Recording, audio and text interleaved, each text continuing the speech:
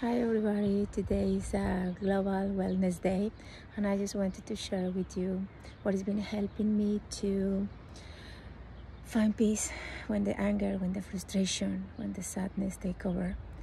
So what I do normally is I put my hand on my tummy and I take a couple of breaths, close my eyes, breathe deeply, and I just repeat in my mind, I'm accepting this. And I'm finding strength and understanding.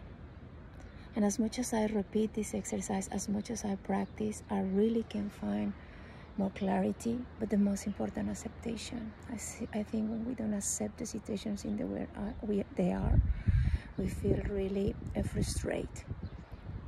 So I hope this is helping you. Take care of yourself and love yourself.